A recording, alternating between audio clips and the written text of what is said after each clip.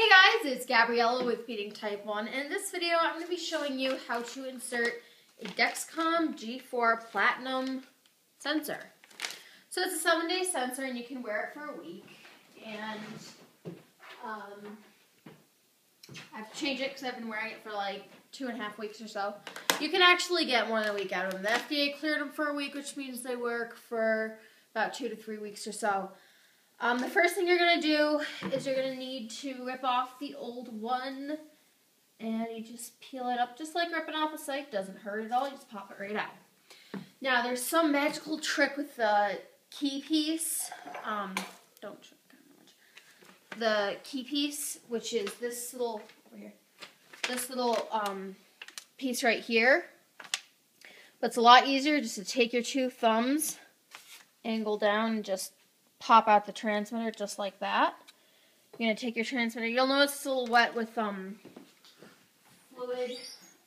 which is interstitial fluid. It's a little wet from the sensor, so you're just going to want to take an alcohol swab. And this is my diabetes cupboard here, which is filled with medical stuff from over 16 years worth of stuff. Just take an alcohol swab, and you don't want to use anything but alcohol swab. You just want to wipe it down, sterilize it. You know, get all that old fluid off of there. And this is wet too, but this is the little tiny filament. It's about this thick as 3 hairs. And it's right here. How can we see that? It's right here. And it goes on an angle. It doesn't hurt for the most part if you do it right. And it's pretty hard not to do it right. So, honestly, it doesn't hurt. Then you're just going to a little alcohol bath. You're just going to open this right up. Opens up just like a bag. You're going to take your adhesive and round it down, round it out. And you're just simply taking it and just pushing it down. Then you're just going to, you'll see there's an arrow right here. You just pull that straight out. This is the key. So, historically, you're supposed to take these two pieces and dig the transmitter out of the back, but it's so much easier to do it the way I showed you, and there's really no reason to use that. It just makes everything harder.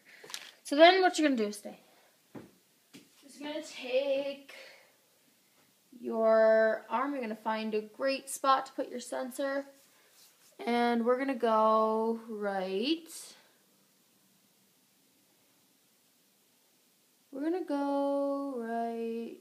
here. So this is a IV wipe. It's a Reliamed IV prep wipe. And you don't want to put any it's a sticky wipe, so you don't want sticky wipes to, this is alcohol swab, real quick. You don't want sticky wipes to go where the cannula / filament is going to go. So you just want to kind of avoid that spot where you're going to put the cannula, but you want to wipe all around it. Now, one thing that I discovered from Carrie Marone Sparling, from her Dexcom insertion video, was if you just take off these two pieces right here, anyway, you just peel those off, and then you take the sticky pad, and you just kind of go over the adhesive.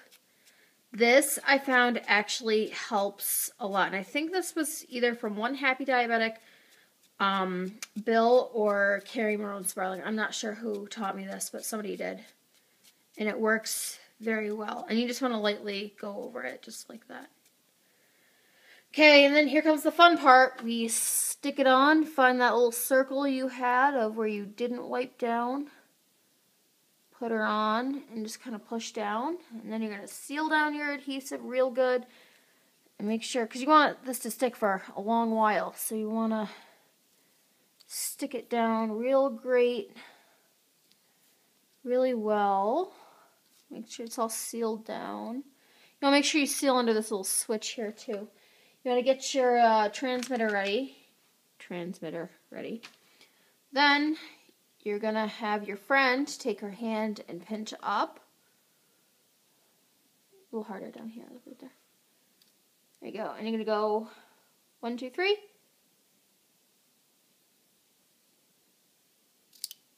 Push that in and stay. Pull this back by the collar, and that inserts and retracts the needle. Then what you're going to do is you're going to pinch, then your friend can let go. Then you're going to pinch the two sides here and rock off the inserter. You're going to actually have your friend just go like that. There. Oh, I did it myself. Then you're done with this. This is garbage. Take your transmitter, make sure it's clean stuff. Put, like the race car thing, I guess they say. You pop it in, take your end piece, and make sure both ends are both sides clicked in. Then you're going to have your friend put her finger right there. You're going to have her hold it, and hold it a little better with more fingers. And you're going to break that off. And then, congratulations, you've changed your sensor. Then what you're going to do is you're just going to come to your receiver right here. Let's get a good view of this. And you're going to go to stop sensor. Not shutdown, but stop sensor. You're going to OK it out. Let it stop the old one. Then go down to start sensor. And in 2 to 3 hours, you're going to come back when this little green circle is filled, and you'll calibrate. And that's what it looks like when it's done. And from far away. Alright, thanks guys. And this is what it looks like under my shirt.